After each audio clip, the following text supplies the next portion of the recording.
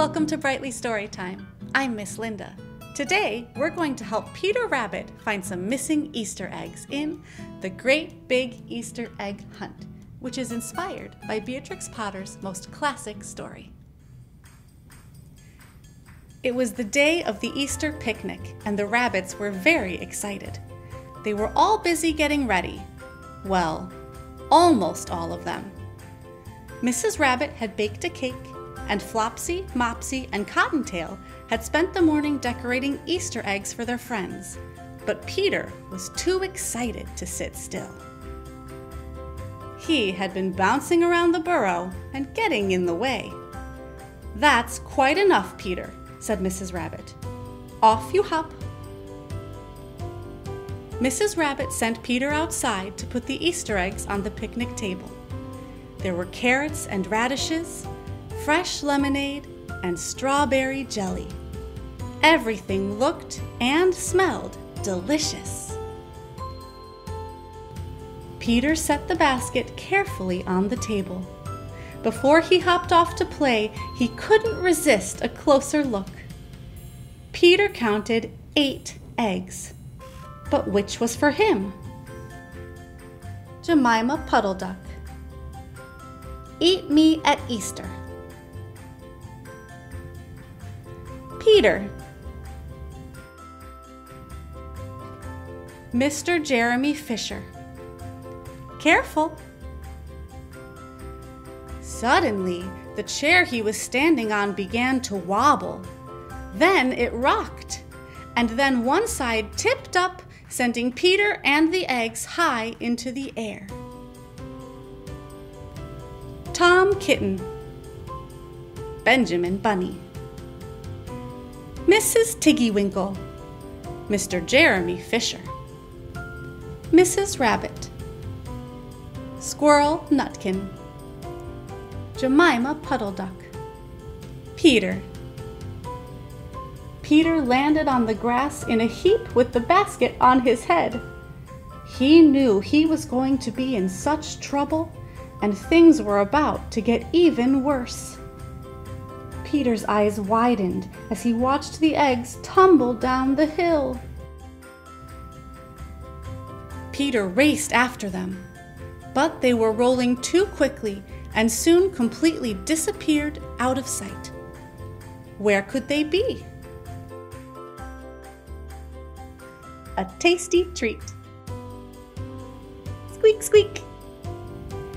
Peter would have to go on an Easter egg hunt to find them. He began to look in the meadow. Perhaps one was hidden in the tall grass. Yes, here's an egg for Jemima Puddle Duck.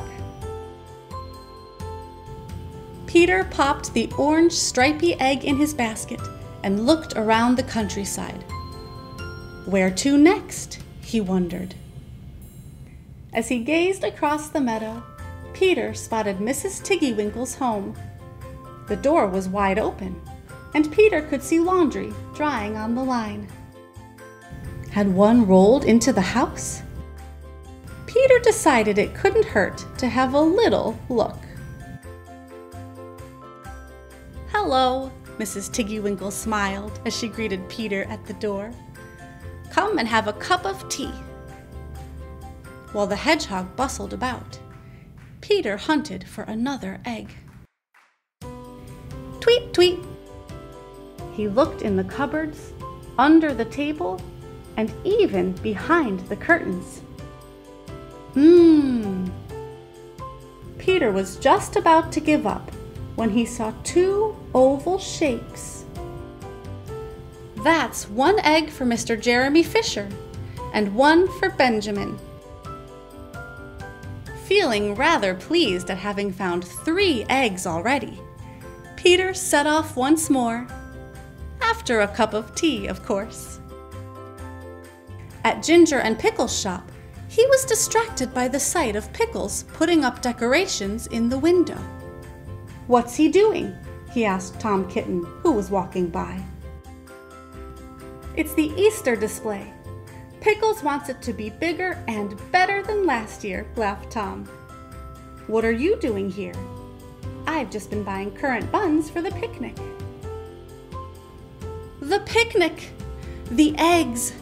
Peter really must get on with his hunt. He waved goodbye to Tom Kitten and hopped into the shop. Perhaps one egg rolled in here when Tom Kitten opened the door. "Hello, Peter," said Ginger. "How can I help?" "Oh, I'm just having a look," muttered Peter quietly. What to nibble on next? Cheese! Peter searched the shelves, keeping his eyes peeled. Soon he found not one, not two, but 3 eggs. Some more eggs! It was nearly time for the picnic. Peter had to hurry and find the rest of the eggs. As he passed the pond, Peter had a terrible thought. What if an egg rolled into the water? He gasped in alarm.